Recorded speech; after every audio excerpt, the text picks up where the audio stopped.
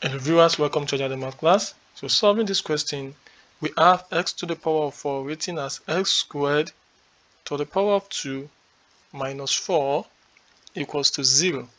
So this is the same thing as saying x squared to the power of 2 minus 2 to the power of 2 equals to 0. Don't forget the formula of difference of two squares when you have a squared minus b squared to be equals to a minus b, a plus b. So using the same approach here, so I'm going to have x squared minus 2, x squared plus 2 equals 0.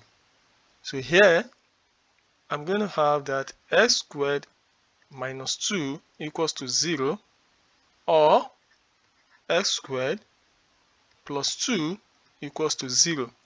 So here I have that my x squared equals to 2, or x squared equals negative 2.